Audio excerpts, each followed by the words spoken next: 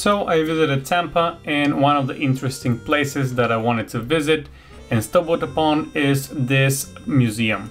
The Henry Plant Museum is housed in the south wing of Plant Hall of the University of Tampa's campus, located at 401 West Kennedy Boulevard in Tampa, Florida.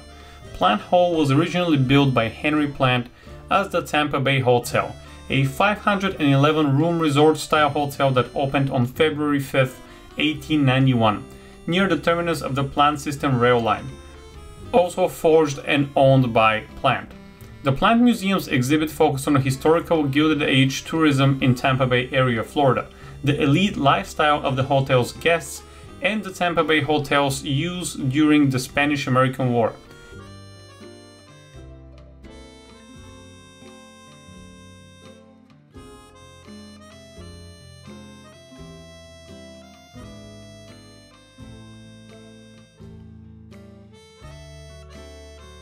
As such, the Plant Museum is set up in the historic house museum style. Exhibits display artifacts in a manner that reflects the original placement and usage within the related historic buildings.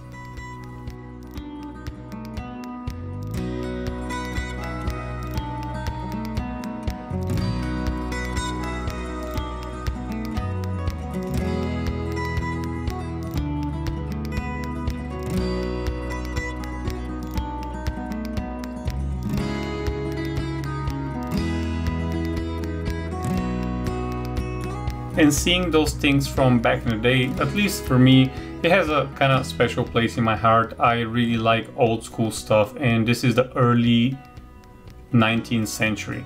But let me tell you a little bit more about Henry Bradley Plant, who was a businessman and entrepreneur.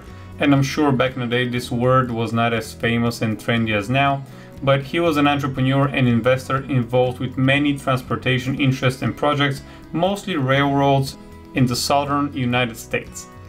He was founder of the Plant System of railroads and steamboats.